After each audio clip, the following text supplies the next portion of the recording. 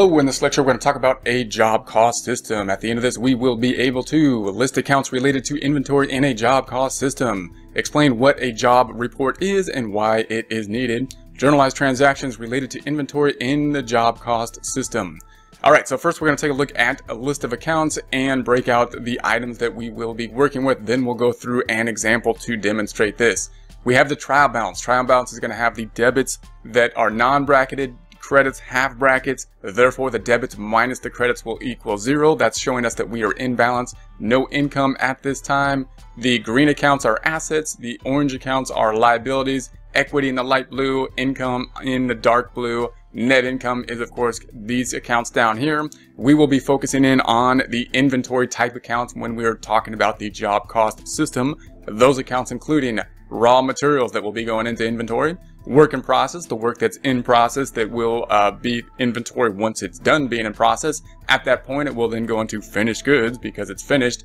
And then we have this overhead. This is this bucket. I'm going to put it up here in the assets section because it will be an asset at the end of the day. We're going to put the support accounting instruction by clicking the link below, giving you a free month membership to all of the content on our website, broken out by category, further broken out by course. Each course then organized in a logical, reasonable fashion, making it much more easy to find what you need than can be done on a YouTube page. We also include added resources such as Excel practice problems, PDF files, and more, like QuickBooks backup files when applicable. So once again, click the link below for a free month membership to our website and all the content on it.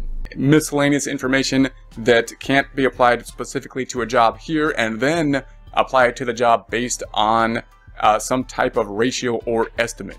Now, we then have the general ledger account. Obviously, every account has a GL account listed by date. We won't list every account here. We will focus in on the accounts that will be related to inventory, raw materials, going into work in process generally, factory overhead, the stuff that will then go into work in process as well once we allocate it out, and the finished goods will then be here. Those are the asset accounts related to inventory that we're going to focus in on. Remember, work in process, what it's going to end up consisting of is the inventory, which is going to be raw, direct materials, direct labor, factory overhead. So when you think of inventory, you always want to think that if you're a manufacturing company, we're going to actually do that in the process. It's going to have direct labor, direct materials, and factory overhead. If we just bought the inventory, you can think of it the same thing is still there. What made the inventory was labor, overhead, and direct materials. That's what's in the inventory. And then we've got the job cost record. So this is going to list it out by jobs. Remember, when we talk about jobs, all the jobs are different. So I often think about construction because construction could have very different jobs, and I've worked in construction. But any job that is different in nature, we want to break out by job so that we can allocate the items to the job. So we have direct material, labor, and overhead that we're going to allocate to the jobs. And you might be thinking, this looks kind of like an invoice, and it is kind of like the items that we would put into an invoice if we were to bill a client for, say, a job. Of course, we would then have to mark it up for what we were going to get for it, for our time, on top of these items, which are just the costs. These are just the costs to us, not counting up any markup for our revenue. So if you think about this as an invoice, this is the material that could go into an invoice, and then we'd have to mark it up. So if we look at our jobs, we got job 14 and then 15 down here for some reason, and then 16. And if we add those three jobs up, we got the 41,000, the 0, and the 42 adds up to this 83. That of course ties out to the 83 on the trial balance. That of course also ties out to the 83 in the work in process. So that will always be the case. We need this to back up the work in process in a similar fashion as we need like an accounts receivable subsidiary ledger to back up the accounts receivable account. Why? Because the general ledger doesn't tell us the whole story. It only breaks it out by date. We need to break it out in the case of the receivable by customer, who owes us money.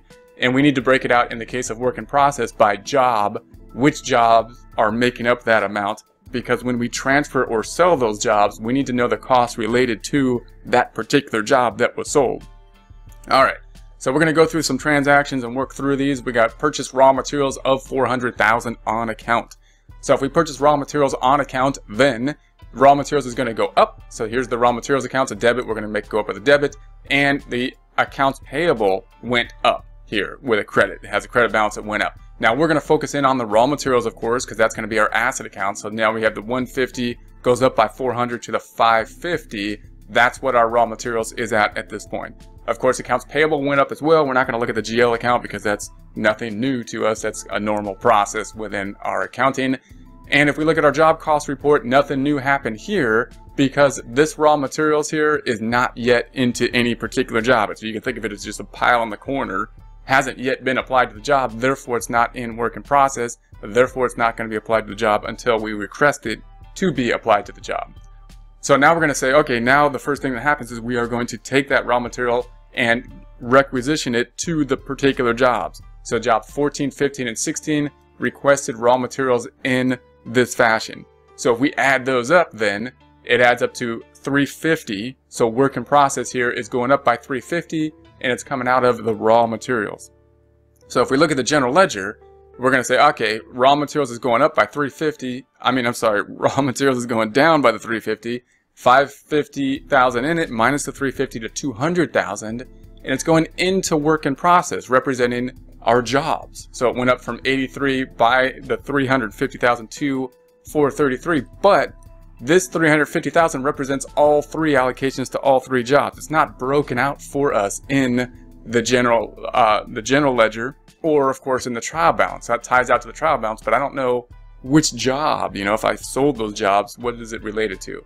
Therefore, we need to allocate it to the jobs. Here's the materials. Here's job 14 with 100. It's at 114 in terms of materials, labor, and then overhead adds up to total job of 141. Job 16, we're jumping down to 16, 80,000. Here's the 80,000, and that's a total job at this point of the 80,000. And then job 15, 170,000, bringing materials up to 188, plus the labor and the overhead 212. If we add up these three jobs, 141, 80, and 212, we get to 433. That ties out to the 433 on the general ledger. That ties out to the 433 on the trial balance, of course. All right, next transaction, direct labor. All right, so remember, we have direct labor broken out by job now. We're able to apply the direct labor specifically to each job. We know the jobs that happened. So the journal entry related to labor is going to be debit to work in process and a credit to cash, we're going to say. Now when we think about labor, it's a little bit confusing because when we think about labor, we think about processing payroll. We're processing payroll. Well, for one, we're taking out the payroll liability and whatnot because we're simplifying this transaction. We don't want to complicate things by thinking about payroll. But this is basically a payroll transaction. We're crediting cash because people earned money. And we're debiting, you would normally think, wages expense, because that's what we've probably done in the past. Some kind of expense related to wages. That's because we used it in order to generate revenue in that time period. In this case, it's not an expense. It's going to be part of the asset because we used their work to make the asset. So a lot of things that were expenses before are now part of the asset, and we've got to change our way of thinking for that reason. It's part of the accrual process, but many people just start to memorize what type of transactions are expenses, and wages usually just falls into that category, and we don't train ourselves to think, well, that's because of the matching principle and that we use the wages to help us generate revenue, and now it's not part of the matching principle because now we're using those in order to generate the assets. So we're going to have to rethink a few things here. So we put in now this direct labor into the work in process at the 218. Remember that again, we combined all these to one number, 218, and that is now the ending balance in the work in process is the 651, but we need to know how it is by job again. So that 651 is not enough. We want to know how it is by job. So if we actually sold the job, we would know. So if we allocate this out, 30,000 to job 14 brings it to 48. Plus the materials, plus the overhead brings it to 171. The 120 here brings it to 120. So the 80 plus the 120, total job 200,000. The 68,000 to job 15. So the 188 plus the 84 and the 8 gives us the 280. So if we add up the three jobs, the 171, the 200, the 280, we come up to the 651, which of course ties out to the work in process on the trial balance, which ties out to the work in process on the general ledger. Next transaction, applied factory overhead based on a predetermined overhead rate. Now we'll talk about a predetermined overhead rate at a different time. This problem we're just going to give the predetermined overhead rate Why? What is the predetermined overhead rate? Well, remember that factory overhead is going to have all the stuff that we're going to put into factory overhead that we could not apply directly to a job. Things like the supervisor's salary, things like depreciation on the factory, things like small materials like grout or something that it would just be too costly for us to track how much of it went to a particular job, but we do want to put it into the job somehow. So you might think, well, we could just allocate that evenly to each job. How many jobs? Let's just estimate it out and allocate it evenly. But the jobs are different in nature, remember. So the jobs are different sizes. So we have to figure out, okay, how can we allocate this stuff to the jobs using some kind of relevant allocation method? And so what we do is we usually find a cost driver, and oftentimes that's going to be direct labor. So why? Because direct labor, jobs that have more direct labor, they would then have more cost allocated to them. They would be larger, so you would think we would allocate more overhead. So we determined, based on last year's numbers, based on the ratio of direct labor compared to the overhead, how much we should allocate to each job of overhead based on how much direct labor was in each job. We came out to 50%. Now, if we do the journal entry, then we're gonna say the job's gonna get work in process 109 into work in process. We're gonna credit factory overhead. So again, that 109 represents a bunch of different stuff that we're just kind of allocating in based on last year's numbers of all this kind of stuff that we just allocated out that we're going to put into factory overhead.